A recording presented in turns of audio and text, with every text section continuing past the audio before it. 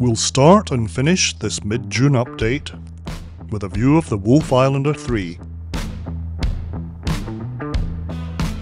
Work to consolidate the piles below what will be the passenger terminal involves a great deal of grout.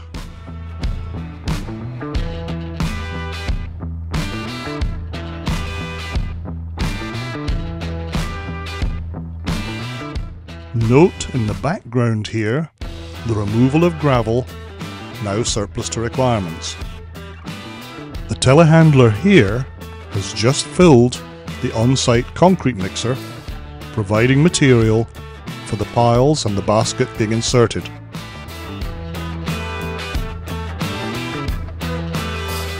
As work on each set of piles is completed, it becomes necessary to move the crane mats.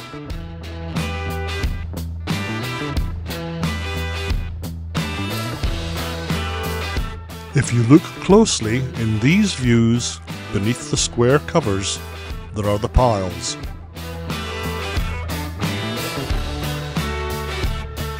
On the south side of the dock, what is now likely to be the utility building, where batteries, generators and other equipment will be, work advances steadily.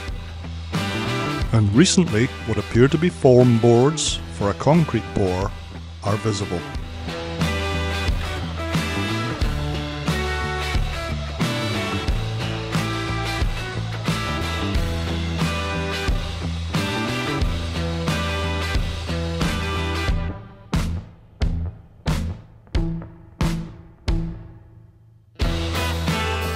Work on the finger dock involves enormous preparation, which means that it's often difficult to see change.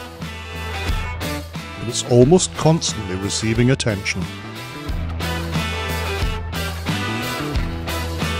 On the other side of the ramp, divers and a crane have been busy installing crosspieces.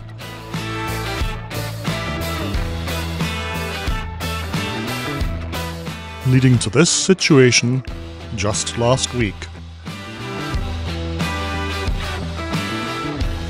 It seems clear that something is to be laid on top of these.